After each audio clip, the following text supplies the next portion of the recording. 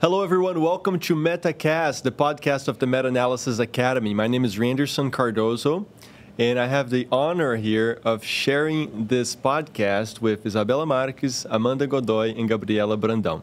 I'm going to start by asking you to introduce yourselves. Let's start with Gabriela. Yeah, sure. So as Hunter said, my name is Gabriela. I'm finishing a research fellowship here at Baptist Deaconess Medical Center in pancreatic surgery, and about to start my residency in general surgery at the same institution.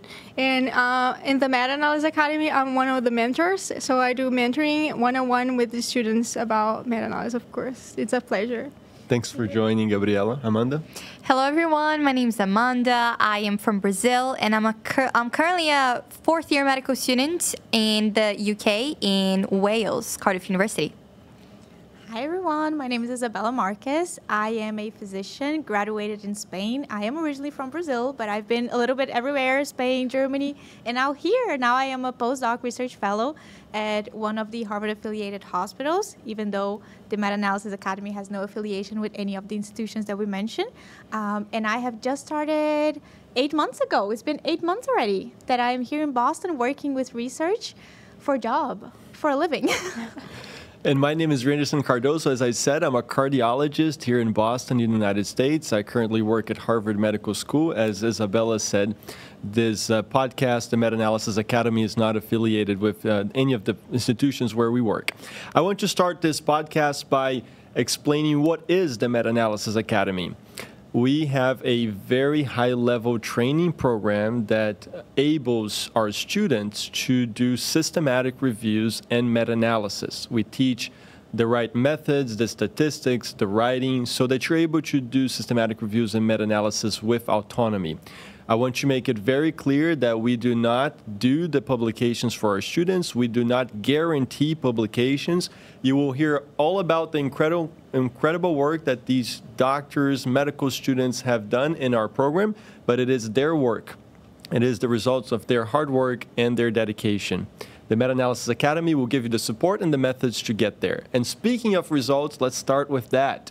All of you have taken the Meta-Analyses Academy within the last 1 to 2 years. Can you tell me your results? Let's start with Isabela, queen of the Meta-Analyses Academy. Chosen one.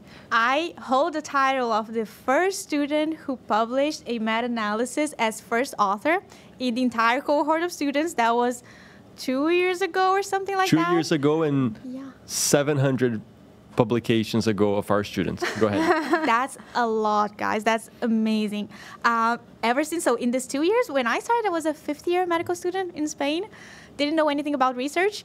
And now, 2 years later, I have 11 meta-analyses published as full papers, published and indexed in PubMed, and approximately something like 40 abstracts presented in international conferences. Something like this. Who would have thought? Amanda? Well, I think the issue that we were speaking about before is that I should have counted before I came here. It's a common theme that you do lose count when you start the Meta-Analyses Academy. What I can say is that I have at least 10 publications published on PubMed, and I also have at least 25 abstracts, I would say, with more than 5 oral presentations as well in international conferences. And I was just finishing my first year of medical school when I started, so it's been incredible. Congratulations, Amanda. I'm going to say my numbers too, but with the caveat that I started doing this 10 years ago. So I have 80 publications right now, about 1,700 citations, more than 300 abstracts presented in conferences. But if you consider the number of years that I've been doing this, all of you have done more than me in the years that you've been doing this. So, Gabriela, how about your results? Yeah, sure. For me, it was easy to take track because I just applied for residency. So in my ERAS application, I had 18 PubMed index publications, and seven of them were meta-analysis. So that's a very powerful tool for strengthening your CV. And it resulted on a successful application for residency. Here I am. Congratulations. And we're gonna jump right into that, because one of the key messages that we share in the Meta-Analyses Academy is that it's not just about publications, it's about how it will impact your career. And I can think of no better example than your amazing results. So tell everyone, please, about your spectacular match. Not only publication was not only used for us to show how I can perform and make a project from the scratch to the end, to show how can I finish a project, but I also took that as a very useful tool to make connections. And I think for residency application, that's key, like the networking we do with that.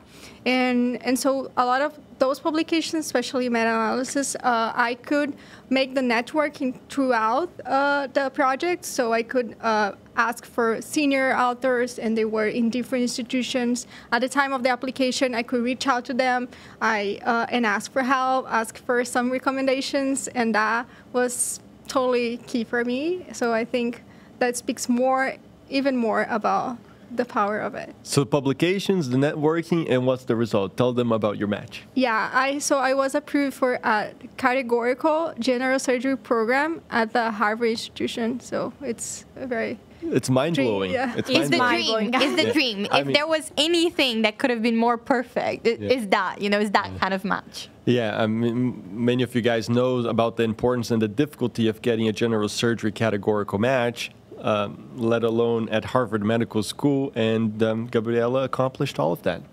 Amanda, tell us about how meta-analysis, your publications that you mentioned, how they have helped your career still in medical school.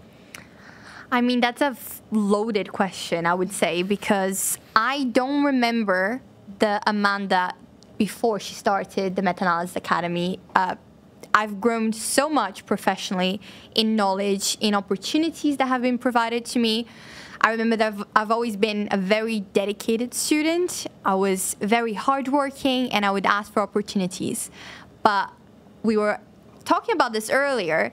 It's very easy to ask for opportunities. It's very easy, let's say, to be hardworking. But people don't care if you're hardworking.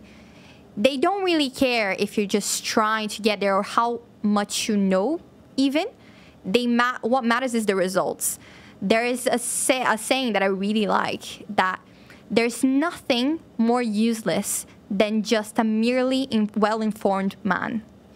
And I think I really learned this when publishing meta-analysis. When I started getting my publications, my results, that's when people started reaching out to me. Opportunities started just appearing, and doors started opening in my career. So from just a medical student who would look for opportunities, try to publish, try to get involved in research, now I present at international conferences. I have my name on PubMed. I have emails from journals inviting me to review their paper. And I participate in primary research, a really high-impact primary research, even though I haven't even finished medical school. And it's a scary thought to think that next year I will graduate and what is out there for me. But it makes me more confident that I've built a track record with meta-analysis that hopefully will get me somewhere that has a high level of impact for my future career as well. Well, it's the hard work that pays off, right? Because the hard work, of course, is important, but it's important. It's also critical to have the results, and we're going to talk more about that, about the differences of putting in hard work and other types of research and meta-analysis. Isabela, what kind of opportunities have you had through your publications in your career? Well, I'll start saying that it's funny how stories repeat themselves all over. So Amanda is studying in Wales, Gales in Portuguese, in Wales, and I was studying in Spain, guys. And you might think, wow, is this limited to my country? Like, why is it so hard doing research here? It's so funny how it seems to be like that everywhere, right? Because I also, same as Amanda said, I don't remember Isabela before, and I would try so hard to get opportunities, so hard. It's not like I was sitting and waiting for opportunities to come. I would really try, and the amount of no's that I got only lose to the amount of no responses that I got. And then after I published my first meta-analysis, after I finished the course, I started getting same thing, invitations from the dean of my university, from professors being like, wow, Isabela, you're a student. You know how to make meta-analysis. And I'm like, yes, I know. I'm the same that I was 6 months ago, but somehow now you notice me. But at the same time, I have to admit, I'm not the same, because now I have something like to bring to the table. And that has really been kind of like the mindset that allowed me to dream bigger and to be here now as a postdoc research fellow in Boston. Who would have thought? Yeah. Same thing. It's pretty incredible. Let me explain to you guys briefly what a meta-analysis is. Many of you may know, but I think it's important to highlight this. A meta-analysis is putting together statistically, quantitatively, the results of studies that are similar to each other. So if you have a study that was done in Spain, in the United Kingdom, in Brazil, in the United States, if you have these different studies and they were similar to each other, those authors analyze them independently, of course, and publish them. But then as meta-analysis authors, what we do is we have the idea, we do the right methods for identifying those studies, and then we put them together statistically. That's a meta-analysis. Let's talk a little bit about the advantages of this particular research method. And I'll start with this. My favorite one is autonomy.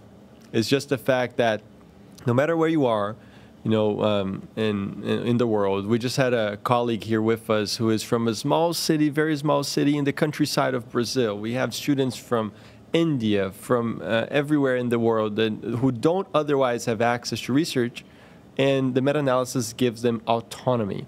Amanda, can you expand on that a little bit? How is it that I'm saying that people from anywhere in the world, if they understand the right method, of course, and they have a computer and internet access, they can do a meta-analysis?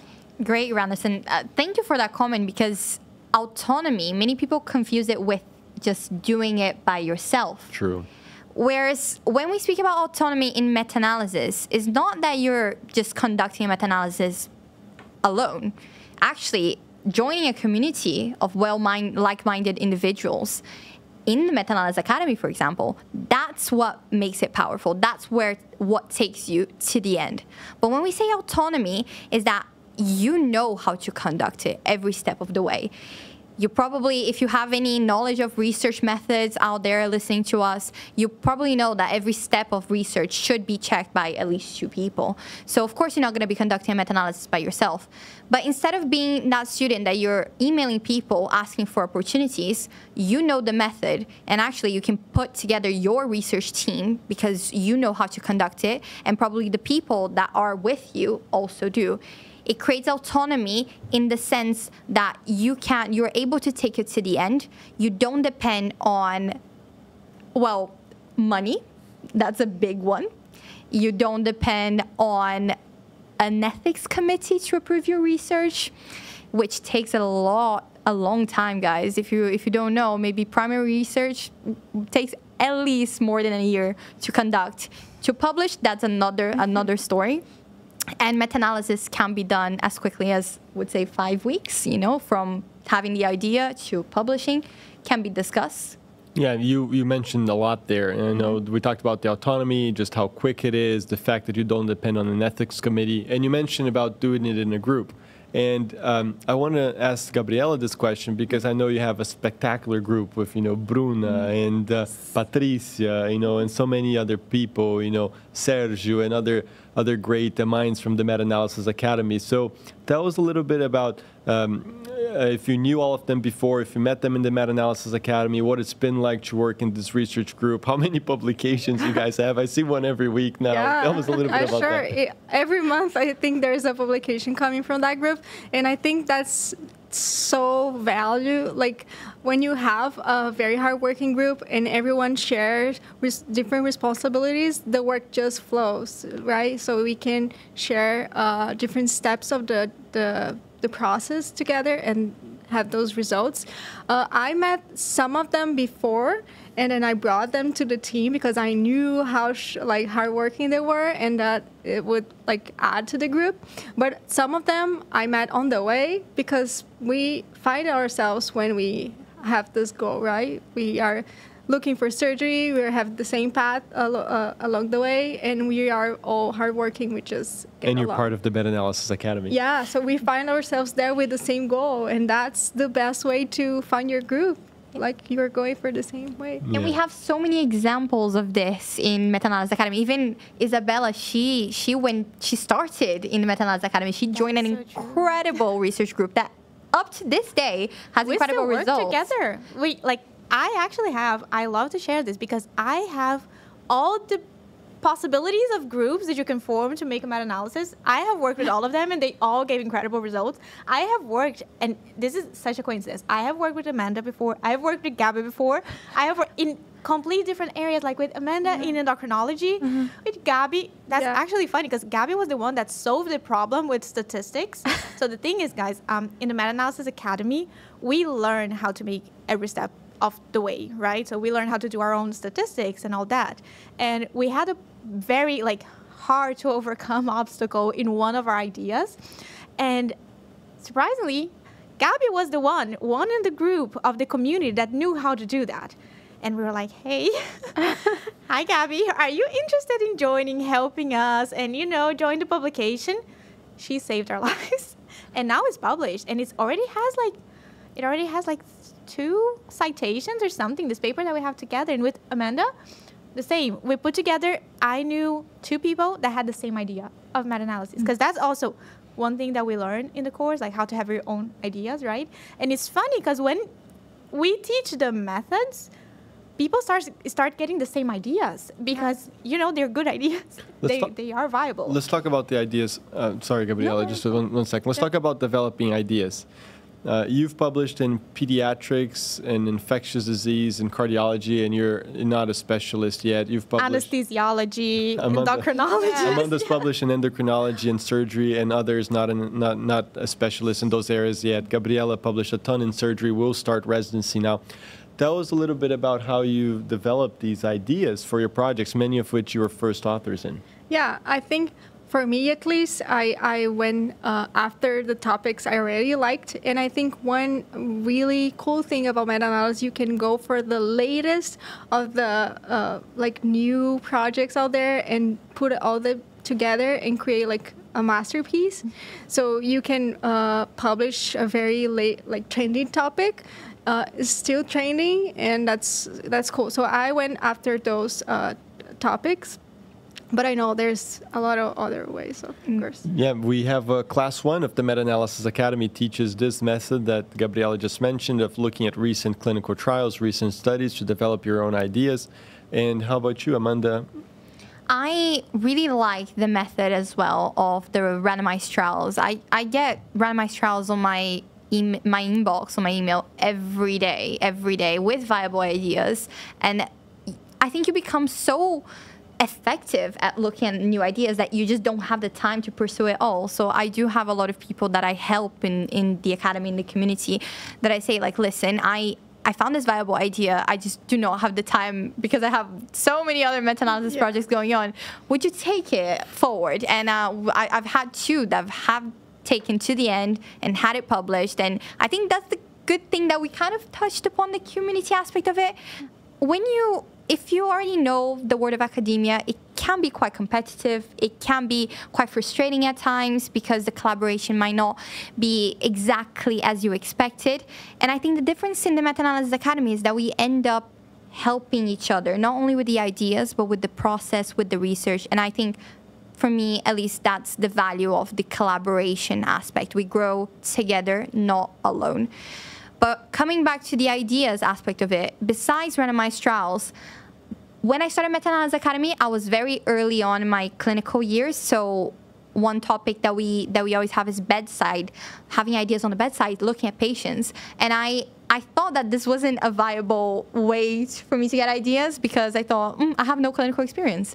But again, when you know about how to conduct meta-analysis, when you know about the process, it only takes one moment. It only takes one conversation, maybe when you're doing ward rounds with a doctor, to start an idea. And that was one of the ideas that I started as well in surgery, in fact, with kidney transplantation, that we got an idea on the bedside. And I think it is a very effective way as well, because you're seeing it right there and then, the problem of the clinical doubt. Should we use this method, or should we do it more conservative? So we was comparing more surgical management, conservative management.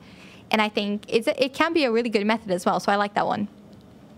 That's a good one. I think I've used all of our 9, 10 methods of getting ideas. That she's referring to the Meta-Analysis Academy 9 to 10 methods that we teach in class 1. We have some methods that are very straightforward to kind of like switch the key in your brain to actively look for ideas. And that's so true what Amanda was commenting. I feel like we go year after year in med school or medical training, and in the beginning, one of the methods that I liked the most was the one that Gabby said as well. I love checking latest publications at JAMA, at now JAC Imaging, and all these to look for ideas on like these super hot topics. There are latest published clinical trials and all that. That really like that one. But I will admit that one of my favorites is actually checking guidelines. So there is also this crazy, brilliant idea that is looking for kind of inconsistencies in guidelines from big societies, and they will literally mention to your face, like, hey, this is something we don't really have clear. We have this evidence, but it's kind of lacking. One of my favorites. You're giving away Works all every our time. secrets. Works every time. I'm not kidding. Well, I mean, she's talking about them, but how to actually perform and get these ideas. I guess they can learn in the Meta-Analysis Academy. You can discover in the course. So I want to talk about a subject here on how meta-analysis can be either a gateway for people to start research or complementary in the research portfolio. So, for example, in my own career, I was a first-year resident at the University of Miami. I needed to publish to get into cardiology fellowship, and I had zero experience. I did not have any PubMed publications yet. And I learned how to do this, and my career took off. You know, in 3 years or 4 years of residency, because I was also chief, I published 20 papers. This really helped me to match into a really competitive program at Johns Hopkins. And now I participate in clinical trials, and I do all these things. But meta-analysis was the first publication. That's how I started, I think, for Isabela too. But Gabriela, you mentioned 18 or 19 publications, 7 are meta-analysis. So clearly you've done a lot of other things that are not meta-analysis. You did a research fellow here. So tell us a little bit about how, even though you have research experience otherwise, meta-analysis contributed to your portfolio and to your career. Sure. And I think you can have this as one of your tools for be a better researcher. And for me, it was interesting because I had a lot of publications before, like considerably, but not all of them, or the least of them, were surgery focused or barely touched the surgery topic. And I was missing like a real clinical surgery patient research on my CV, like to show more interest. I was not like that. I was into the surgical techniques. I was ready for it. So that was the first appealing of the meta-analysis for me. But later, even already having some meta-analysis published, I came for a research fellow. And to do a primary research, it takes a long time. And I had 5 months to apply when I came, so I thought I would take my box again and use the meta-analysis tool. And that's when I used my first publication here in the research fellow was a systematic review, because that would be quick, that would be useful. I could present on a conference, which I would do the networking for residency. So it was very useful for me on that way. And you can impress your mentors, right? I'm sure people were impressed about this new 3 weeks. Yeah, this new research fellow who just joined. You know, she doesn't even know where the bathroom is yet, and she's already published. Yeah, already published in less than a month. Yeah, it's incredible. It was nice. Congratulations. And let's talk more about time, just about how long it takes. You know, you said, you can easily do it in 5 months, which is the time that you had before your application. Isabela, you are author of the first publication of the Meta-Analysis Academy. I remember that was almost 2 years ago now. You joined the course. How long did it take you to do that one and then others that followed? So that one doesn't count for time-wise because I was still taking the course. So I would learn a new topic every week, and I had to wait until I would learn that new topic to apply that in my idea.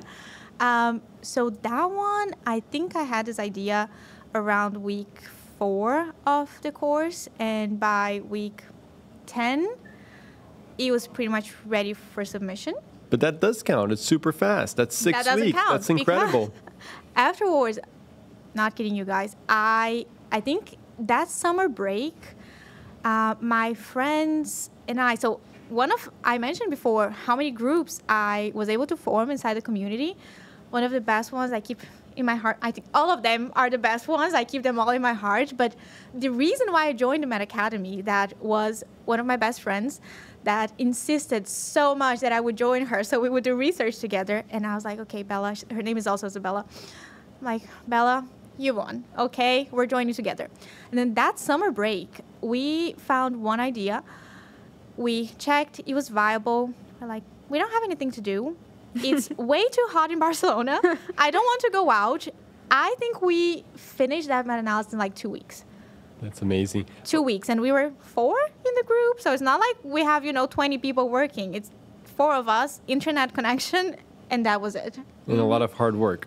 The 2 weeks is obviously very fast, but I would say that our students generally complete a meta-analysis on average probably around 5 weeks once you've learned the method. Of course, if you're really good at it and you have experience, you could do it even faster, like Isabela. It also depends on how much time you have on your hand, like if you're on a summer break.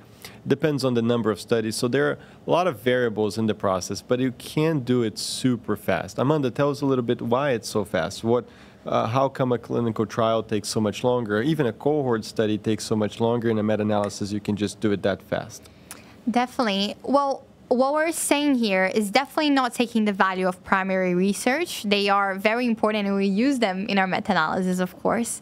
But I think it's getting the idea and getting it approved by an ethics committee. It takes a long time. It might take a few months in there for approval, for changes that you have to make in the protocol, and then actually starting the trial or the observational study. And it can take a long time for recruitment, for analysis of data, then gathering that data, collecting, writing the manuscript. So it can take a couple years until you publish. Whereas meta-analysis, all the data is in there in the literature. You just need a good idea, your computer, a good group, right? And that comes with the autonomy and the community. And there you go. Mm-hmm. You just need to put it together. You just need to know an effective method that we teach in the Meta-Analysis Academy. So it's those 2 components. It's the fact that you don't need to go to the ethics committee or build a long protocol, and then the data is already available. That's it. You summarized it beautifully. Yeah. And then you can do it quickly. Exactly. And I think that's what makes it so powerful, because you don't need, especially when the topic is very hot and there's some really new trials, like Gabby said, you get the notification of a new trial came out. And then you realize that in introduction, they say, these trials have also come out, and they talk about conflicting results. That might be a good idea for the meta-analysis, and you just need to get started. A good example is one of our colleagues. She is a resident in endocrinology from Brazil, and she's presenting now at one of the conferences that is happening here in Boston. And she had a great idea on a very hot topic, and she had just entered the Meta-Analysis Academy. And Rhanderson, who was really good friends with her, said, "We're going to help you. Don't you worry." So he helped her to get in touch with me and other colleagues, and in the group, we really, really sped up that meta-analysis. The data was already there. It was a hot topic. So I think that's the power of meta-analysis. You can have a good impact in the literature, summarizing data, increasing the power of those analyses. We can touch a little bit on power on another time. But I think that's the beauty of the method. I think that meta-analysis specifically, we did it in way less than 4 weeks. I don't remember exactly. I think it went by so fast. And deadline mode, right? Deadline mode. There are students that do like in a couple days. That's crazy. Yeah, I would say that, especially with incredible people in Meta-Analysis Academy, like you guys, there's so many incredible people in the community. I definitely remember being in deadline mode, submitting abstracts in 2-3 days. Yes. It's a journey, and it's definitely worth the effort. Of course.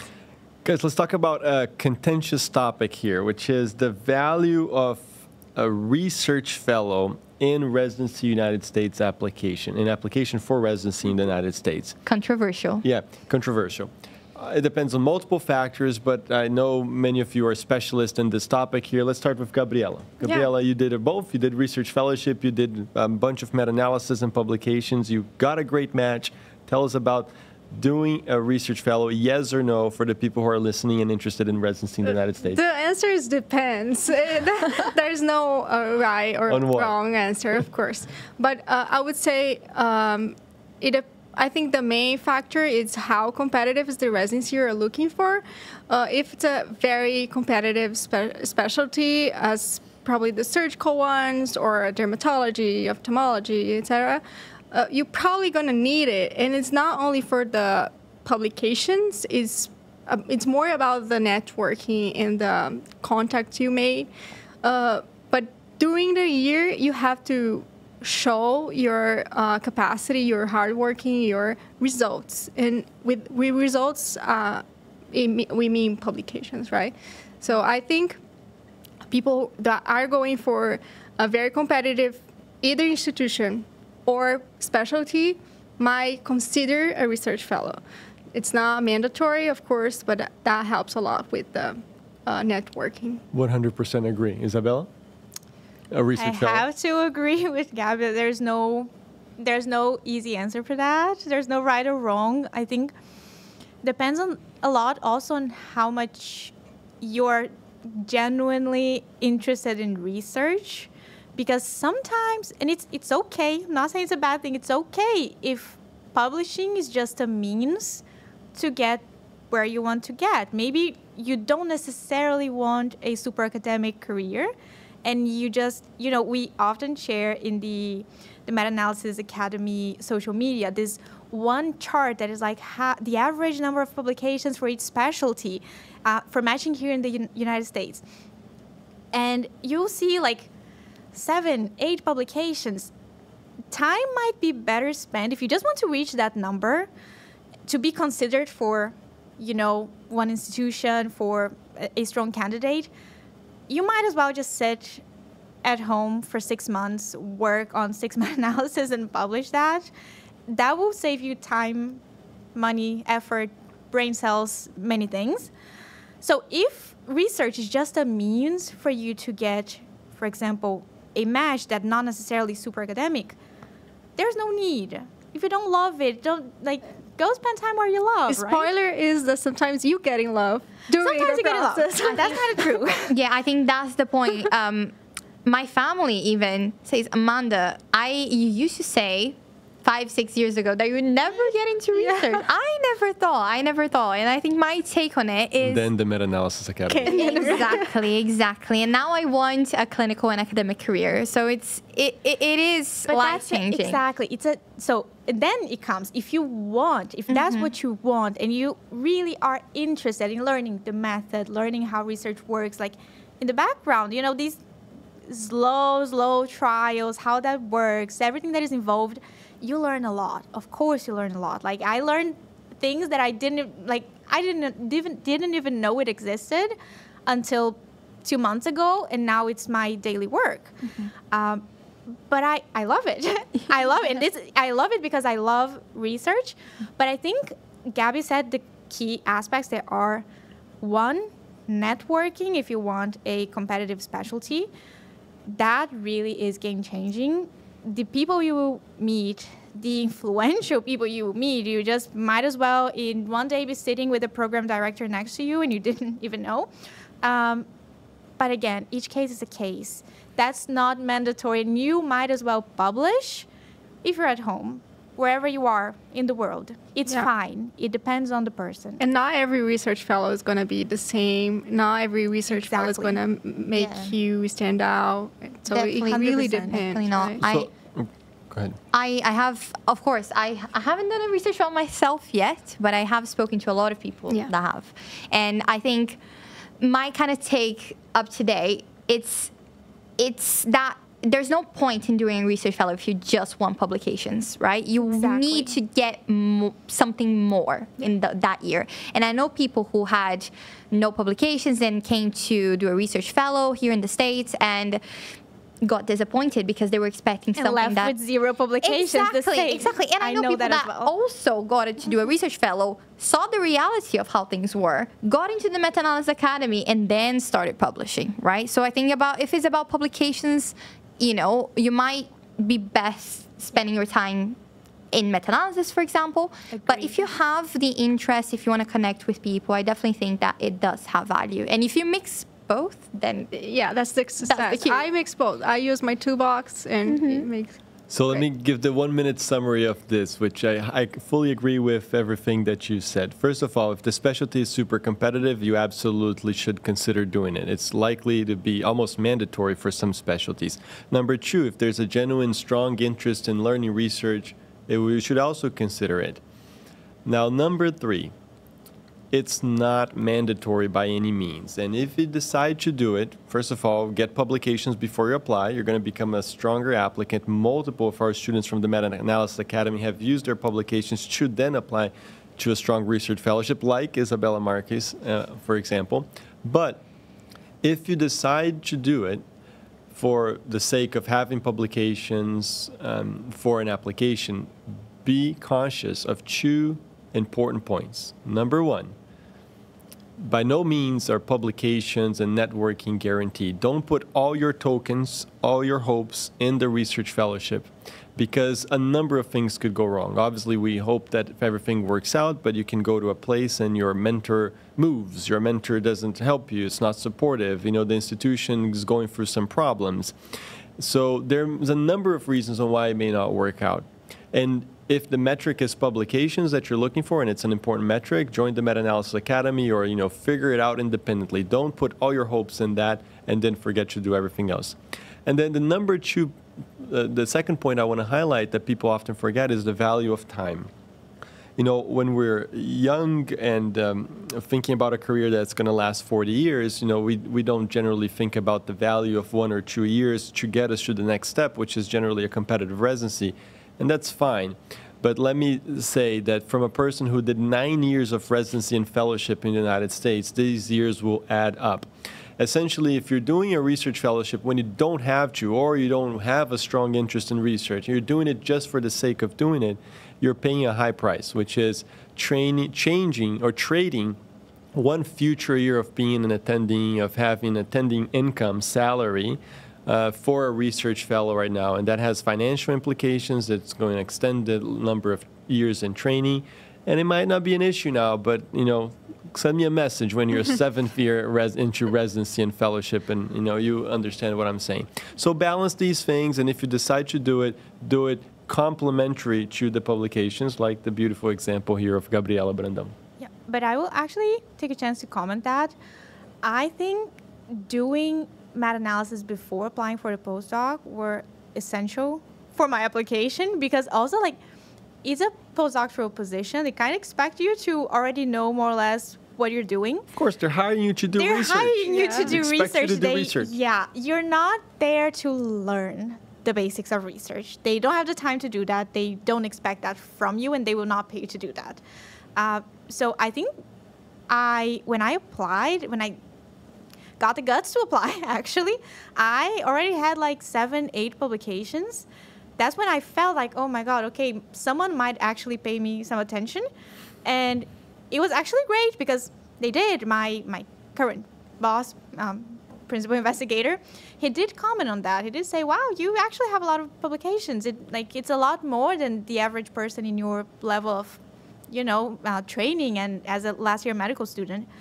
So that was actually the main reason why he trusted me enough to hire me to do research full time.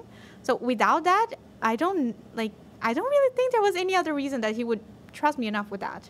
So even if you want to do a postdoc, if you want to apply, maybe Gabi might share her experience on that. But I think you also have to bring something to the table. Oh, so sure. Even if you want to apply, you have to prepare for that. And you have to have publications to show before that. Yeah, I think one value of that is kind of when you show that you are able and capable of going from the start to the end with the project. First, you show how you manage your time, how you manage your tasks, but also like a manuscript. Writing a manuscript is writing a manuscript. It doesn't matter much what kind of research. And when you can write it fast, write it very objectively, you already know half of the way. So that applies for every research, right? It's the proven result. It's not, when you're, especially if you're first author, you show that on your CV, it's done. Like, people know that you know how to do the work, that you get it done, because lots of people know about research but don't actually get things done. And it makes your application for a research fellowship, for residency, for whatever it is in your career, it's just like totally different if you have publications, especially if they're high quality and if you're a first author. Yeah. So we're in Boston right now, and the weekend we're recording this, well, at the time we're recording this, there's lots of events in the Meta-Analysis Academy where students are participating. So in São Paulo, Brazil, there's one of the largest cardiology conferences. We have multiple students presenting. Here in Boston, we have Endocrine 2024. You will know better than me, Amanda, but I'm sure there are at least 10, if not 20 people presenting here. We also have the American Society of Clinical Oncology with more than 10 students presenting in Chicago at this time. And we have the American Transplant Congress in Philadelphia. I have my friends there. Yes, lots of friends, Gabriela's friends presenting meta-analysis in surgery. And actually just saw one of them posting it today. So let's talk a little bit about this experience of going to conferences and but especially going when you're presenting. And Amanda, I'm going to ask you, because you're a veteran at this, 2 years in a row with oral presentations at Endocrine Society. What's it like, to go to these conferences and just be queen, presenting? No, please stop. But I do have to say that I haven't expected the amount of oral presentations that I've had. I've had it in at least 5 conferences now, and it does grow some skin on you. So for this one, of course, you can never get used to it, but it does make you a lot more comfortable with the aspect. And right now, I focus on not only just presenting and getting it done with, because I think that on my first presentation, that's how it was. I was so scared. I just want to get it over with. I'm so nervous. Right now, I'm focusing on how can I communicate my research, because our presentations do bring visibility to the topic that you're talking about, to the research that you're presenting. And also, I think the most interesting thing is the comments that you get after your presentation. Agree. And the invitations that you also get. I know some people even that after our presentations got invitations from journals, to high-impact journals like The Lancet. So with my experience with oral presentations, of course, manuscripts and getting publications on PubMed are completely priority. But conferences are great for networking. And when you network, I think that's when things really, really trigger for the success in your career and the progression. Because I think we really depend on connection with other people. You find new mentors, you find new inspirations, sources of inspiration. And even in this conference just now, so just yesterday, we went to a talk, me and Larissa, who is the other second-year medical student, who presented six abstracts in this conference. For the second time. For the second time. She was here last year as well as a first-year medical student. She is incredible. She is incredible. We both went to this talk, and we were listening to professionals that we had met last year, very high impact. And we went to have a chat with them afterwards. And one of them recognized my name from a paper that I had published. And they took a picture. They tweeted about it. They put the paper in there as well. Loved reading your work. Yikes. And we got even more people commenting on it, and a track on Med Twitter. If you don't know about it, please do get involved, because it is powerful. And I think that's the beauty of it. Even Larissa, as we were speaking, people are just so shocked how she's a second-year medical student presenting at one of the largest conferences in the world for endocrinology. So I think that's the benefit of oral presentations, posters, presentations in conferences, and it is something that meta-analysis really, really adds. I recently went even to one of the cities in the UK, and imposter syndrome is a thing for everyone. And I submitted this research that it had been on the process that we were conducting. It had been published, and I was just so disappointed by it. And thankfully, with the methods that we learned in the Meta-Analysis Academy, I was able to change it a little bit, and now we submit it for publications with some changes. But I submitted the abstract, and it got an oral presentation. I got to the conference, and I did not know that I was in the session for the 5 presentations that were for a prize. Wow. And I had some colleagues there that are doing primary research with me, and they said, Amanda, you're against X person who is a PhD who publishes so much on surgery. And I'm like, it's okay, I'm here for the experience. I went up there on the stage, and I wasn't nervous before because I wasn't expecting much, because for me, it was a disappointment that my research had been published and I had to change it. I went there, got really nervous beforehand, and presented. And guess what? The one prize, the most prestigious prize of the organization that's given to one abstract in the whole conference, was awarded to our paper. No way. Yeah. How are we only finding out about this? She got used to it, guys. She doesn't even comment anymore when she gets a prize on a meta-analysis. No, but I think that's the, I just never thought that I could be in that situation. Wow. And it's because of meta-analysis. People, it brings you visibility. And it really awards does. is so valued. Yeah, and I got back to my seat after presenting, thinking, okay, now is gone. I presented among these incredible people. I'm gonna go away now. And as I was leaving through the door, because I had to catch my train to go back to the city that I'm from, I hear my name on the stage. And I'm like, I don't care if I missed the train right now. I'm gonna go get the prize. So, oh my God. Yeah, I think it's incredible, these conferences as well. I think it's a great opportunity. Again, things that add to your CV, stories that you can tell, and people that you can connect with. I just want to add a quick story to this. You mentioned when you were saying, we had a similar situation in Amsterdam, Netherlands, European Society of Cardiology 2023 last year.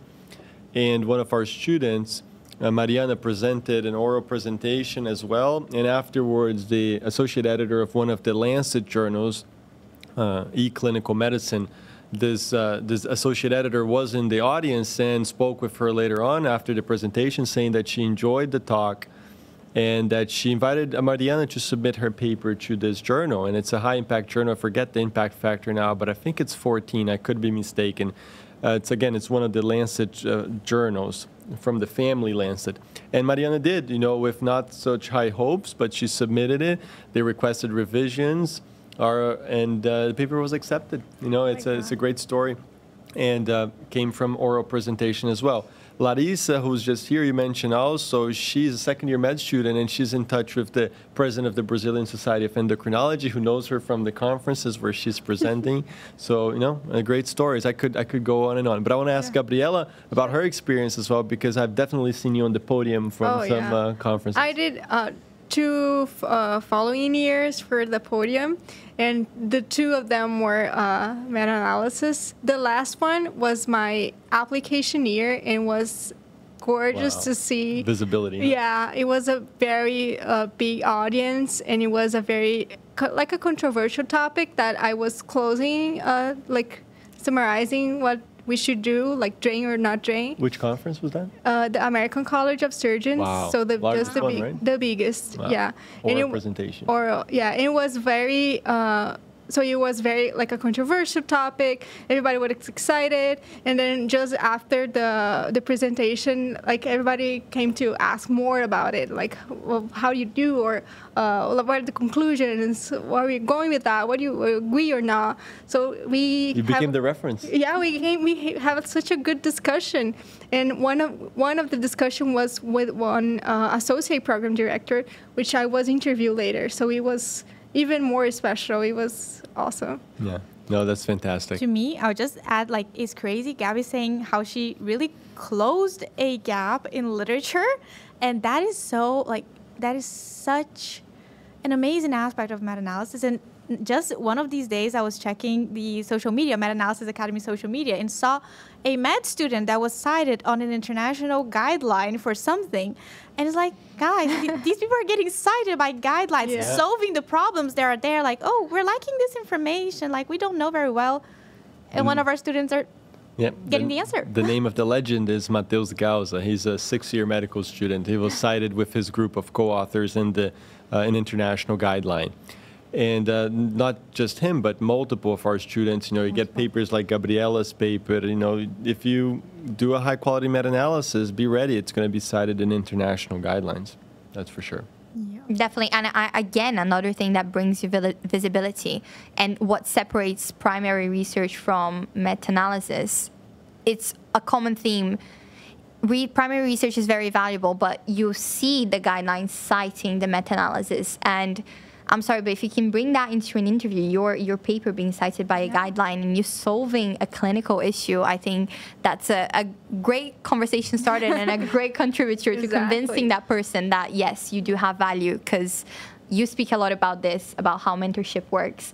Many people are not bringing value to the table, and I think that's what's missing, and meta-analysis definitely do that. Yeah, it's one of the ways. Certainly whenever whether it's in a research fellowship or in any other situation where you're a mentee and you have a mentor, you really need to show your value. There's no doubt about that. So we're coming to a wrap here. I want to give you all the opportunity to do some final considerations, and I'm going to start with Isabela. Oof, no pressure. Just my final consideration is, wow, it was a good talk. Like, so many things that I have to wrap up now, but I think I'll just go to the most basic aspect that we started this talk saying how much me and Amanda, we don't even remember the pre-Meta-Analysis Academy, Isabela and Amanda. And that's because so many things changed, and achievements that I would never have expected, doors that were opened that I could never imagine. And I think the value of getting into the community and learning how to do this yourself with autonomy, with your power of controlling the time of that, is you're able to dream so much bigger than you initially expected. And that's just it. Sometimes we just get so focused in the, rushing with everything, just getting this one path that everyone tells you, just do this and it will work out. And then you come a little bit out the curve, you learn something new, and it opens a whole new world. And I think that's really what meta-analysis changed in my life. And yeah, I just have to be grateful here, meeting all these amazing people that I have been working with together for 2 years. And it's a community everywhere. It's amazing. Yeah, I love this community, and it's a really hard thing to summarize all of our experiences, all the amazing people that we have met, and all the network that we have built over the years into just the summary. So I'm really glad that we're starting this new series of talks that we're going to be discussing so much about meta-analysis. But if I can summarize in 3 things, I get so many questions about potential students that want to enroll in Meta-Analysis Academy. Is it a secret formula? Is it just a magic recipe? And definitely it's very powerful, definitely feels magical, but it's not. And I often bring 3 things to them. First, the effective method. And you're definitely going to get that in the Meta-Analysis Academy. You're definitely going to know how to create autonomy, how to know every step of the way. We'll guide you with that. You saw in Bella's example how she was able to take it after the course finished, a week after she submitted for publication. So that's one thing, a really powerful method that meta-analysis provide, as you have seen through today. The second one is the mindset. We have been speaking here about hard work, dedication, and that's definitely not different with meta-analysis. You're going to have to put the effort in, but the difference is that the effort that you're putting in definitely bears fruit. It definitely counts, and you're going to get a lot from it. And the third one, which Bella touched upon, is the community. And we are all, I believe, so happy to be part of it, of the second family that has a lot of collaboration. And when you connect with like-minded individuals that have this growth mindset, then you're sorted. So if you have any interest in those 3 things, because they have to be together, buy the dream that Meta Academy provides, because it's a really good one, and you're going to go very far. So I think that's my little bit of a summary. I have to say that the method really open doors, but what really matters in the academy is definitely the people, and it's the people for some reasons. I think Networking is one of them. You can network among the other mentees and the other students, attendings, even like we have brilliant people in the community. But also like meta-analysis research is becoming more competitive. Like you have to publish fast. The methods, it can be complex in some topics, and we have experts for every single step of the way. Like yourself. No, not like myself, but there are some people that are brilliant in statistics, very complex models, and we have them all together, helping each other, and I think that's priceless, really.